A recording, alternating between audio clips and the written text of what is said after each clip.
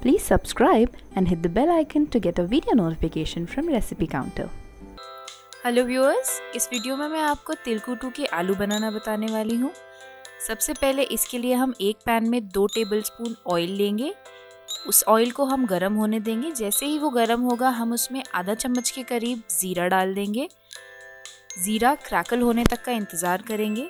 जैसे ही वो क्रैकल होगा वैसे हम उसमें हरी मिर्च डाल देंगे बारीक कटी हुई।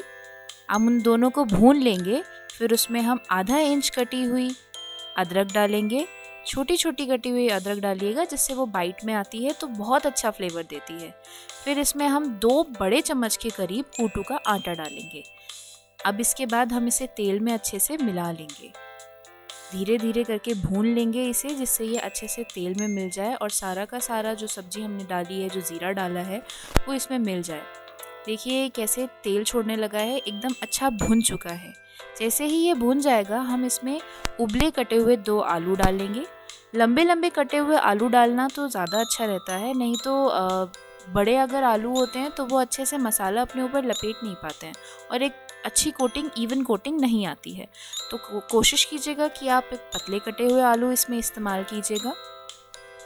जैसे ही ये भुन रहा है हम इसे धीरे धीरे भून लेंगे। इसमें 1 चम्मच के करीब हम सेंधा नमक डालेंगे। फिर इसके बाद हम इसे मिला लेंगे। धीरे धीरे भुनने, धीमी आंच पे भुनिएगा, नहीं तो ये जल जाएंगे आलू। अब हम इसके बाद इसमें 1 चम्मच के करीब काली मिर्च डालेंगे। काली मिर्च अगर आप लाल मिर्च इस्तेमाल करते हैं, व्रत में खाते हैं, तो आप डाल सकते हैं। अब हम फ्रेशनेस के लिए इसमें कटी हुई हरी धनिया डालेंगे। ऊपर से सेसमे सीड्स डालेंगे, यानी कि सफ़ेद तिल। सफ़ेद तिल डालने से इसमें बहुत अच्छा बाइटीनेस और फ्लेवर आता है। अब उसे मिलाने के बाद हम इसमें खट्टेपन के लिए नींबू डाल देंगे।